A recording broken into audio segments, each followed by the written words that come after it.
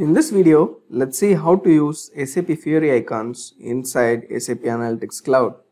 For example, if we want to change this default icons like for the date range filter, product filter and location, if we want to give a more appealing icon, then we can go to this icon explorer tool and we can search for an icon.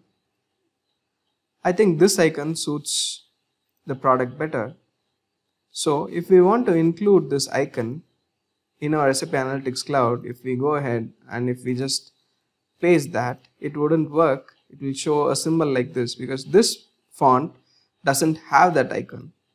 So to make it work, we need to include this SAP Fiori icon as a web font in our SAP Analytics Cloud.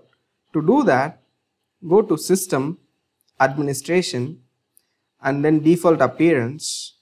Here under Story Fonts, click this to add a new web font and then use this URL to add SAP Fiori icons as a web font. You can find this URL in this video's description. So now the font has been added. I'll save it and refresh it. Now we can go to our story, refresh the story. Now let's edit the story. First, let's get rid of this boring icon.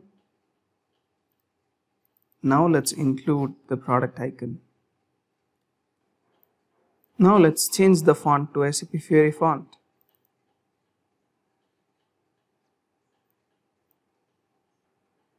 Now you can see that the icon has changed. Let's do the same with location. Let's get rid of the default icon and then let's search in the icon explorer for something relevant to location. I think this is good. Then copy it and then let's paste it in Analytics Cloud. And then let's change the font.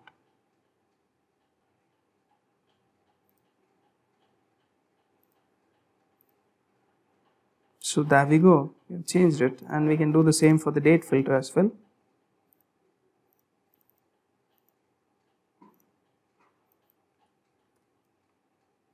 So I think this is good, or even this is better. So let's copy the icon, let's paste the icon and then let's change the font to SAP Fiori.